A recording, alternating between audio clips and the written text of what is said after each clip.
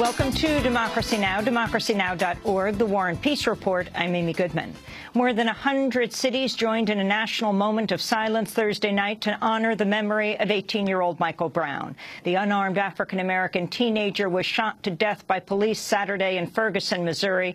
Protests continued in Ferguson for a sixth night with a more festive mood after Missouri's Governor Jay Nixon put an African-American highway patrol captain named Ron Johnson in charge of security in the town of Ferguson. Johnson marched with protesters and ordered the riot gear put away. Protests also spread to Los Angeles, to Chicago, Philadelphia, and St. Louis, where Michael Brown's family attended a vigil, to New Orleans, Houston, and New York. In Miami, 8 people with the group Dream Defenders were arrested after refusing to leave a federal justice building. Ahmed Abuznade said police brutality is a problem across the country. It's related to what's happening in Ferguson. I think across the country we've seen police departments abuse their power, gun down innocent, unarmed people. It's happened in Ferguson. It's happened here in Miami with Israel Reefer Hernandez just a year ago. Israel Hernandez was an 18-year-old graffiti artist who died a year ago last Sunday after police shocked him with a taser. The death of Michael Brown has coincided with other police killings of unarmed African-American men. On Tuesday in California, a father of 5 died in custody after sheriff's deputies repeatedly hit him with a taser. San Bernardino County sheriffs say they stopped Dante Parker while he was riding his bicycle after a resident reported seeing a man flee on a bike following a burglary attempt. Just 1 week earlier, police fatally shot 22-year-old John Crawford inside a Walmart in Beaver Creek, Ohio. Witnesses said Crawford was holding a toy gun on sale at the store and was shot after failing to put it down. Human Rights Watch says the killings of John Crawford, Michael Brown, and Eric Garner, who was placed in an illegal police chokehold by New York police, raised serious human rights concerns. President Obama is vowing to continue airstrikes aimed at protecting U.S. personnel in Iraq. Speaking Thursday, Obama said U.S. efforts have helped thousands of Yazidi minorities trapped on Mount Sinjar following the advance of rebels known as the Islamic State. Obama said humanitarian airdrops would likely end, but airstrikes will not. We broke the ISIL siege of Mount Sinjar. We helped vulnerable people reach safety, and we helped save many innocent lives. We will continue airstrikes to protect our people and facilities in Iraq. We have increased the delivery of military assistance to Iraqi and Kurdish forces fighting ISIL on the front lines. And perhaps most importantly, we are urging Iraqis to come together to turn the tide against ISIL, above all by seizing the enormous opportunity of forming a new, inclusive government under the leadership of Prime Minister-designate Abadi. European foreign ministers are meeting in Brussels today to discuss arming Iraqi Kurds against the Islamic State. Iraqi Prime Minister Maliki has agreed to step down, easing the political crisis in Baghdad. Maliki's initial refusal to relinquish his post had raised fears of a coup. The United States has blocked a shipment of Hellfire missiles to Israel and tightened its approval process for future deals.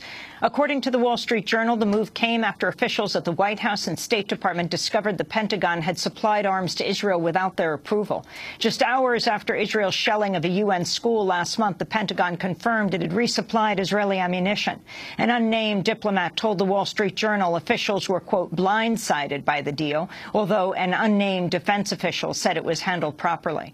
Britain has said it's prepared to suspend some arms exports to Israel if its assault on Gaza resumes. A new 5-day ceasefire began Thursday and appears to be holding. Israel's now facing an inquiry from a UN panel over possible war crimes committed during its siege of Gaza, which killed nearly 2,000 Palestinians, most of them civilian. 64 Israeli soldiers and 3 civilians in Israel were killed. On social media, Palestinians have been posting messages of solidarity and advice on how to deal with tear gas to protesters in Ferguson, Missouri. Amidst the ceasefire, 5 people were killed and several more wounded on Wednesday as Gaza's bomb disposal team dismantled an Israeli missile. The victims included 2 journalists with the Associated Press, Italian journalist Simone Camilli, who was killed, and Hatem Moussa, a Palestinian photographer from Gaza, who was seriously injured. AP President and CEO Gary Pruitt paid tribute to Camilli. Simone was the first foreign journalist killed covering the Gaza war.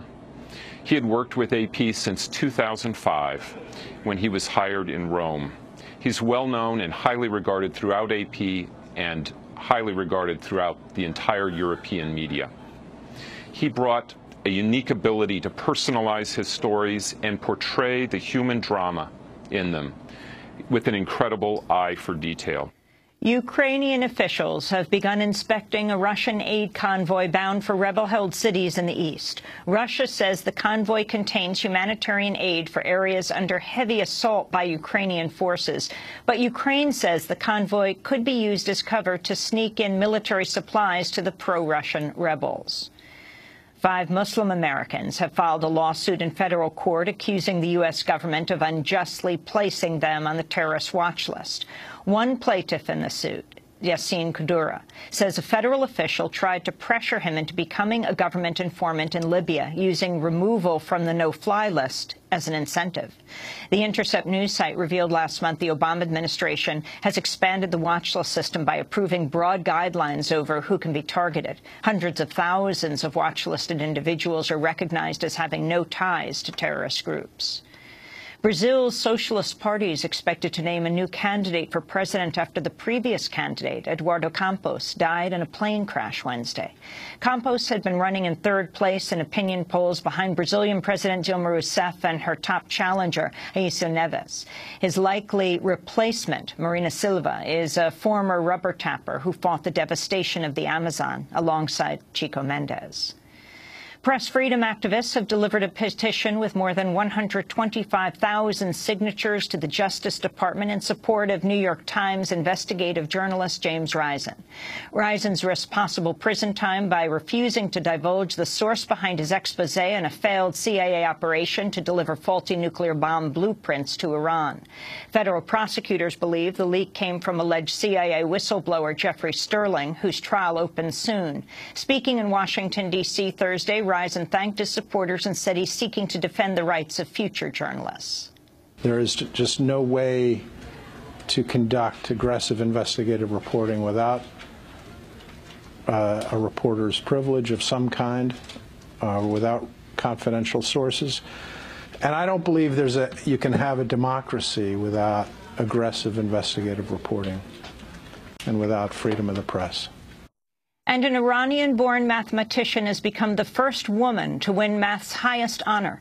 Stanford University professor Maryam Mirzakhani said in a statement she hopes her winning of the Fields Medal will encourage other young female scientists and mathematicians. And those are some of the headlines. This is Democracy Now!, democracynow.org, The War and Peace Report. I'm Amy Goodman. And I'm Juan Gonzalez. Welcome to all of our listeners and viewers around the country and around the world.